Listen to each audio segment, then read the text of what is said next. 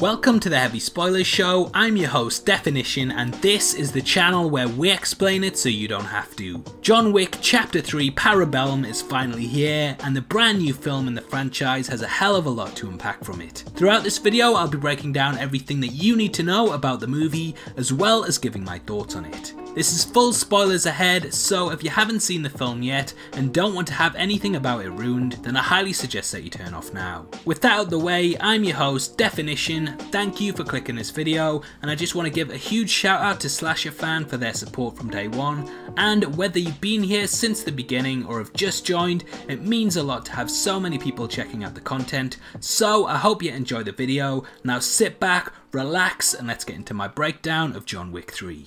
The third film in the franchise picks up immediately after John Wick 2, with the titular character trying to escape the streets of New York after gunning down a member of the High Table. Wick has been made Ex-communicado, and to make matters worse, he now has a $14 million bounty on his head. Instantly, this feels like a huge step up from the prior films, with the world's top ranked assassins now after the character, and he truly feels like he's met his match a lot throughout. After escaping New York through a reconnection to his past and trading in a ticket for safe passage to Casablanca, Wick sets off on a journey to gain penance from the one who sits above the High Table, known simply as the Elder. Meanwhile, in New York, an adjudicator of the table has been revisiting those that helped Wick in the prior film and has instructed all of them to vacate their positions within 1 week. Amongst these are Winston, played by Ian McShane, and the Bowery King, played by Lawrence Fishburne. Both of these refuse initially and are later scorned, which plays heavily into the ending of the film. This is because the adjudicator has hired a man known as Zero, who sees himself as an equal to John.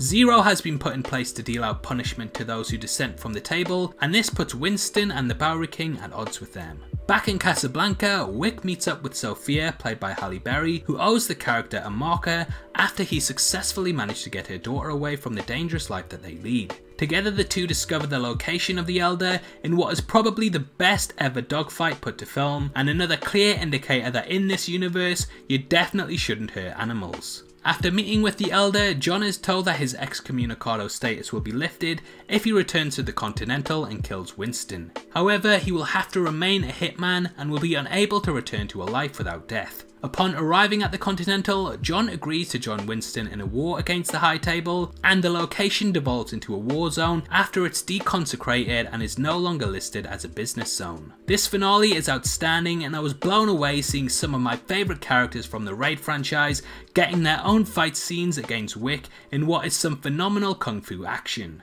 Eventually, Wick defeats all of the adjudicator forces, including Zero, and a parlay is called in light of the destruction that has been caused. Now, going into this film, as I'm sure many, just assumed that this was the last in the franchise, with this being the closing chapter of the story that would in its wake leave room for the new TV show The Continental to take its place. However, the movie takes a swift turn in the last 10 minutes and sets up another film. In light of the parlay, Winston is told by the adjudicator that his powers and the Continental ownership will be reinstated if he stops the war.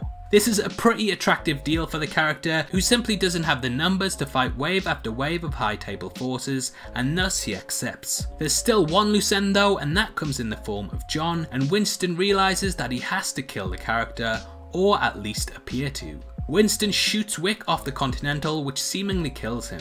You can't keep this guy down though, and after his body cannot be found, we cut to Wick being wheeled to the Bowery King, who still sits on top of his throne. The character is still covered in the cuts that the High Table dished out earlier, and it's clear he wants revenge. Together the two make a pact to take down the High Table once and for all, and it's an amazing setup for the next film in the franchise, which will no doubt see Neo and Morpheus teaming up again. Now, throughout the film, you get the feeling that Winston was trying to manipulate the odds in his favour, and that he had some control over Wick's fate, and likely guessed that he would survive the fall. Similar to Wick, he really wants to get rid of the High Table, as do many characters in the film, including the director who raised Wick as a child. With New York joined together as a force, they would provide an army that could actually stand against the High Table, and there are drop lines throughout the film about how New York would go to war with the group, so I can definitely see this happening. The Continental TV series in my eyes would be the perfect vehicle to recruit and introduce all the gangs, and whilst Ian McShane has stated that he won't be appearing in the show, Reeves himself has agreed to be a part of it.